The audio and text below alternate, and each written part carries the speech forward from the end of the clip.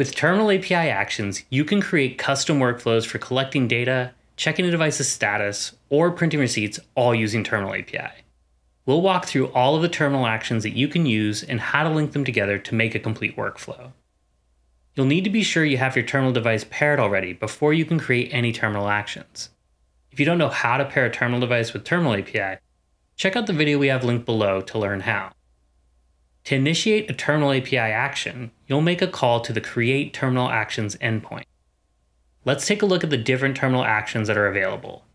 First up, we have the confirmation screen action. You can use this action to display a message to a buyer and show buttons to either decline or agree to what is being displayed. Next, we have the signature capture action. This allows you to have a buyer provide their signature as a way of agreeing to or acknowledging what you display on the screen. Now we have the data collection action.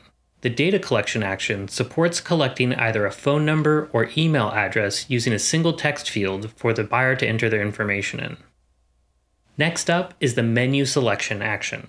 You can use this action to display 2 or more buttons to a buyer to select from.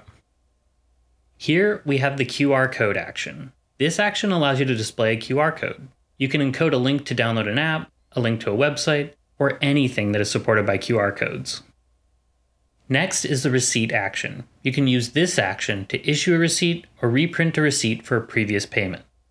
Then we have the ping action that lets us check the status of a terminal device. This will return back information about the state of the device for things like the charging state, the network connection, the battery percentage, and more.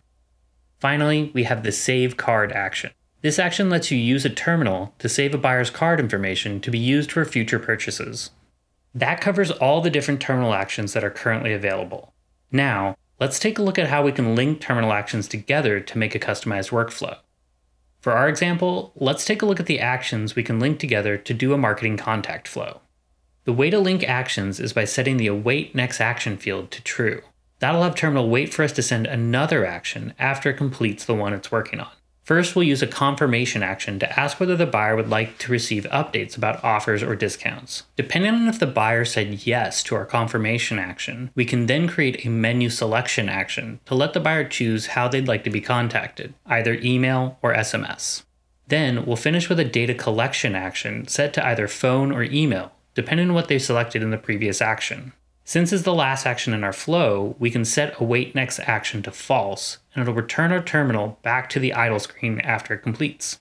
That's it. You can see how simple it is to link these actions together and create really powerful workflows. If you want to learn more about Terminal API or how actions work, make sure to check out the docs.